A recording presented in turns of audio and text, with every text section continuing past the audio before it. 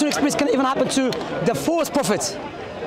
I wasn't broadcasting my personal experience. You asked me.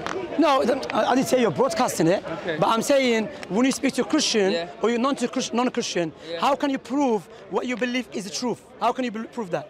I know what you're saying is that what I have to say is subjective. Of course, it is subjective. It is subjective. But you asked me, the first question that you asked me was, when am I going to become a Muslim? Yeah, alhamdulillah. And I said to you, never, because I've been enlightened. Now, once I've experienced the truth in my life, I don't think personally that there's anything that you can say that could bring me out of that belief, because it's become factual in my life. Yeah, but you just agree it's subjective. Okay. Well, it's subjective. If you can change it, go for it. I'm listening. Okay. Is it possible for someone to be perfect and become baby? Someone changes nappy? Is it? Say that again. Is it possible for someone is almighty, perfect, has no beginning, no end, the greatest, the creator, the all-powerful, becomes small baby, someone changes nappy? There is a purpose that you obviously, right? I'm asking you, forget about purpose. Is it possible? It is possible, yeah. Possible, yeah? It is possible. Almighty, the perspective so all powerful. Jesus Christ coming into this earth, born as a baby, if that's what you're saying, but the way, the choice of words that you're saying to make it sound foolish, it is possible, so, but you're making it sound foolish. Okay, when he was a baby, was he all powerful? He was fully God and fully man. Fully God. So Mary was changing the nappy of God. Okay. Yeah, but the purpose. May Allah help you. No, I can't. You're not listening. Yeah, purpose. Why is it? The purpose that he done that was the purpose that he come onto this earth to be a bondservant, to show us as an example of how we should live. The Son of God and fully man. So that's how the animal should live. Does God know how the animal should live? Yeah. What do you mean on that? Okay. Does God know the perfect knowledge? He knows in detail better than anyone knows how the animals live. Of course he does. Okay. Does God know how we should live our life in details perfectly? Does he know? Yeah. Of course he does. So there's no need for him to become something which negates his. It's not about him. Let me finish. Us knowing. Yeah, that's what I'm saying. The animals. So, that's what I'm saying. So animals don't know as well. So he should become. If someone says become a rat, if someone says God become a rat, the purpose is, even though he said God become a rat, is a paradox, because why? A rat is an animal that is created. God is not. God is created. He become a creation. What you're saying, the creator who created everything, become created. Okay. That is a paradox. So if someone said to you, know what? I believe God become a rat. You know why? I'm not going to allow you to prove to me intellectually why God, it's impossible for God to become a rat, because that doesn't make any sense. I'm going to the purpose being because he wants to teach the rat how to be a rat. Would you accept that?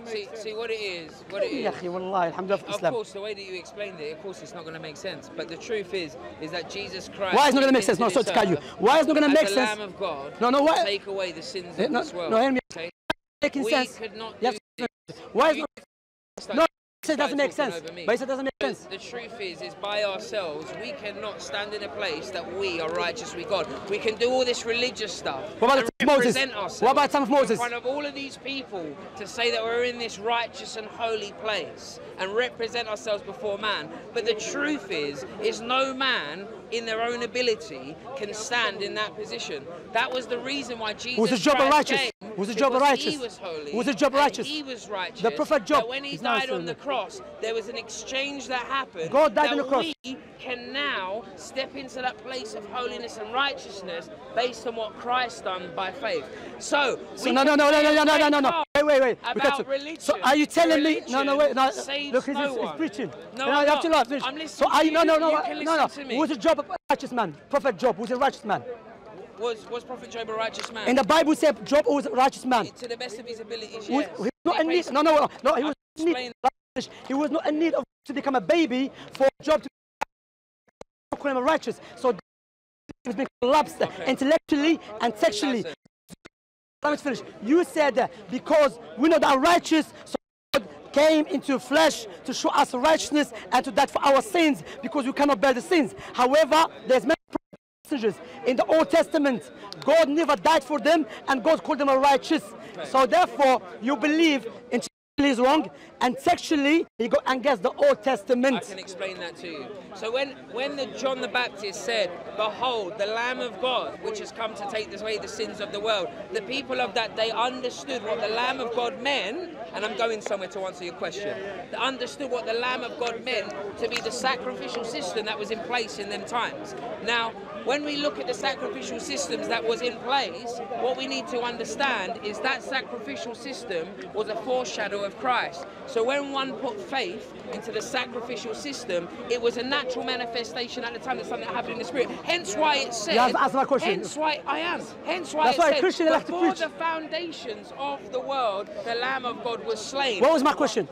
You was talking about, was Job righteous? No, that was not my question. I passed that already. Okay. I said to you clearly that in the Old Testament, That was your question. You're changing allow me to finish now. In the Old Testament, because you know Christians have to give it to them. They're good at preaching, but not the point. I was going somewhere, no. but you didn't The let old prophets and messengers in the Old Testament, yeah, they were called righteous. What you even wait. Is give you a sentence instead of explaining myself. That's what you want me to do. All the prophets and messengers, I challenge you right now. Show me where the prophets and the messengers in the Old Testament, they were saying we cannot be righteous until someone died for our sins. Go on. That's my question. And I'm going to explain it my way, not No. the way you want Answer me my to. question. I am answering you a question. Because you know you're going to answer. You want me to answer it in a sentence so your cameras can make me look silly. Why are you scared then? I'm not scared, I'm talking. You can ask me any question. No, otherwise I wouldn't be stood here. That's why you said you don't want to answer in Let me sentences. explain it in a way No, that answer I know how to answer your no, question. do you have or explain? Okay, show me again. No, let me repeat. Let me repeat again. No, let me repeat again. Show me any prophet in the Old Testament say you cannot be righteous until you die for your sins. Show me. It says Say the Lamb again. of God was slain before the foundation. I asked you that of the world. question.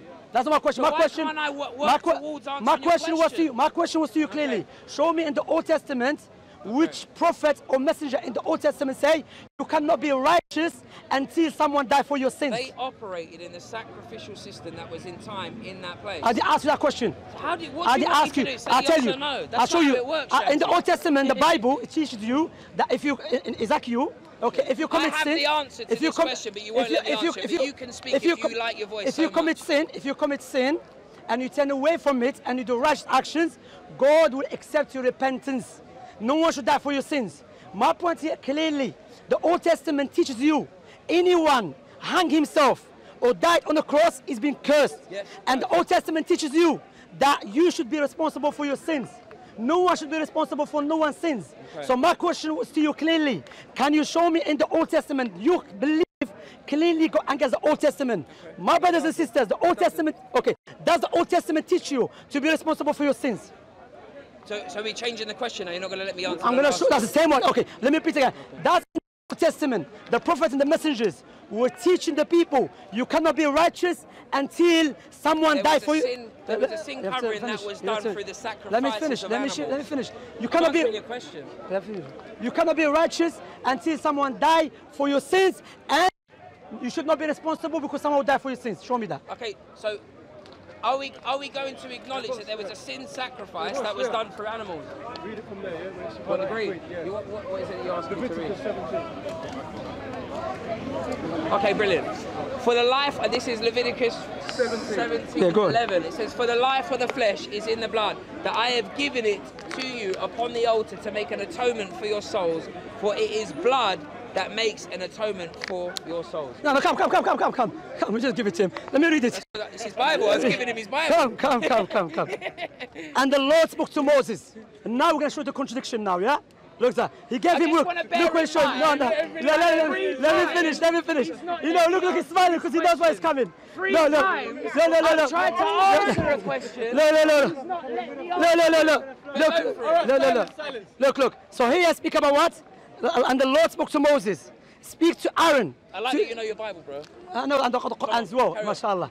Look, so we go back, yeah? It speaks about, God spoke to Moses, yeah? So Moses, because what you just did, you just said, for the life of the flesh is in the blood, yeah? What was that about? Is that about a man or was it about the sacrificing of the sheep?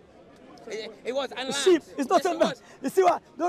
I'm asking a question. Someone dying for your sins. That is not the teaching of the Old Testament. There is a Jewish people here. Please, we can. No, wait. I agree. Look, I'm not negate. There is some sins. Wait. Look. Do let me finish then. The answer 3 times, so you're aware. Yeah. My point here is that this is, as the Jewish people tell you about the Old Testament, there is an intentional sin and there's intentional sins. Some sins what you do is an act of worship to sacrifice the sheep and will sins forgiven. But not every sin will be forgiven. My point here is, you believe someone died for your sins. In the Old Testament, that is not the teaching. You should be responsible. I'm asking you a simple question. In the Old Testament, does it teach you to be responsible for your sins? Someone should die for your sins. It talks about a sacrificial system. I ask you a question, brother. In the Old Testament, I'm giving you the Testament. Yes. Does it teach you? Have you read Leviticus? Okay, let me read something for you to understand. Read Leviticus, let me read something. So now you're going on to 1820, yeah? Okay, 1820. He's got the script in his hand. Look, he's got the script. Okay, let us hear, my brothers and sisters. My question was simply, does in the Bible teach you, should someone die for your sins? Okay. For your sins, all of it, yeah? Okay. Does that teach you before I expose you here? I'll read it. No, does it or not? Oh, read it, man. Okay, listen. It doesn't teach you. It teaches you to be responsible for your sins, yeah? Okay, let us read. 21. But if a wicked man, or before that, 2020, the soul who sins shall die. And we know every person die, regardless if you sin or not. So what does that mean, shall die? What does that mean? Explain that to them, or should I explain that? Go on, this is your sermon, man. Yeah, explain that. So should die meaning you would not be living eternal life, in paradise, yeah? So because why? Even every soul should die. So just to make that clear. So every, let's go back. 20. It's not You're there, yeah? 20, yeah? The soul who sins shall die. The son should not bear the guilt of the father. If you commit sin, your father should not be responsible for it. But he's telling us that the Christianity, every Hitler, the biggest murderer in the history, if you believe in Christianity, Jesus died for his sins. Watch this, yeah? So let us read again. But if a wicked man turns from all his sins, which he has committed, keep all my statutes, and does what is lawful and right, he shall surely live. He should not die. None of the transgressions which he has committed shall be remembered against him. Was it small writing, my brother? Against him, because of the righteousness which he has done, he shall live. Do I have any pleasure at all? So my point here is clearly, if you're a wicked man and you turn away from your wickedness and you do righteousness, your wickedness should not be held against you. And this goes along with the Quran, that if you do righteous actions, and you repent away from the sins, that sins will not remember against you. Allah forgive those sins. Yeah. So now in the Old Testament clearly, there is no passage says you cannot be righteous until someone died for your sins. For your sins. So my question again, here the Bible for you again. Can you show us where in the Bible, in the Old Testament teaches you that you cannot be righteous until someone, no sacrifice, because sacrifice is act of worship. Someone died for your sins, for all your sins. Even sacrificing the sheep does not mean all your sins be forgiven. Okay, the platform for you.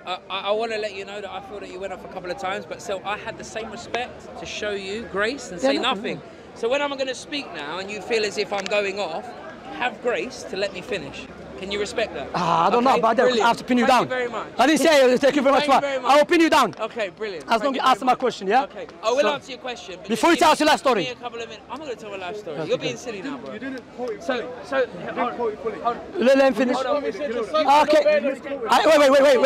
Wait. Are you going to come in and show us where in the Old Testament? In this verse? No, in this verse, that someone should die for your sins, all of it. Come in. Come in. Can you acknowledge? Listen to the question, yeah? Someone should die for all your sins. Yeah. A person or blood? A person. No, sacrificing sheep is act of worship. I know that. Calm down.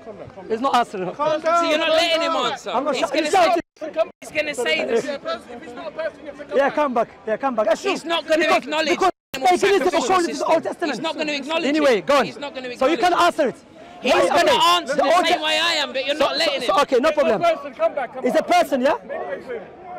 It's a person. No, I'm here. Yes. That's like me saying, unless you're going to talk about a pink shoe, don't talk. No, it's not that. It's not that because it's not that. Let me just clarify. Just let me speak. Let me clarify something. I like his voice for a minute. Let me clarify. I don't like. It's not. Of course, I like my voice because it's my voice. Oh, you need to hide my voice? Come on, man. Would you hate yourself? Humble yourself and let him speak, bro. Right. If someone like himself is going to be arrogant, Come on, alhamdulillah. man. But I'm Let just him speak.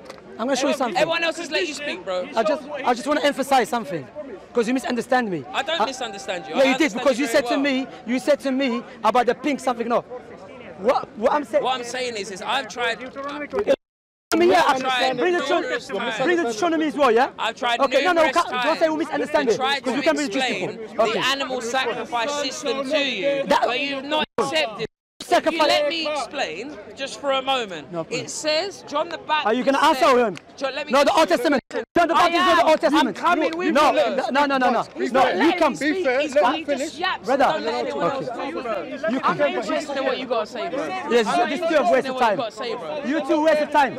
Listen, it's a waste of time because you're not getting it the way you want. No, but what I'm saying. Listen, so it says, so you come answer me after you're going to ask the question. The Lamb of God. I'm able to talk to you now. I don't interrupt you. The Lamb Alright, take up. We don't talk to you. Yeah, that's it. That's it. We'll take it. Now we talk to you, come, because Mark, simply do not. It's cool. Yeah, it's cool. It's cool. It's cool. Sins of the Father. Yeah, take care of yourself. Cool. May Allah bless you.